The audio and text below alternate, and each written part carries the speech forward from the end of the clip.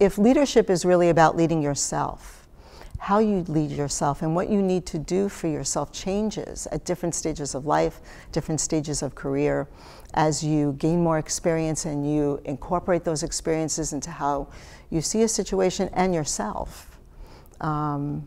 Those opportunities never change, right? We're always presented with things where we need to choose what to do. We might not like what's happening, but we have to choose how to respond and what's the best way to respond. So I think whether you're folding sweaters at the Gap or a vice president in a Fortune 500 company, you're going to need to understand the best way to take action, how to position determination, how to approach something with integrity, how to have the vision for what's possible, how to communicate with people and be heard and understood, and how to care. I don't think that ever goes out of fashion.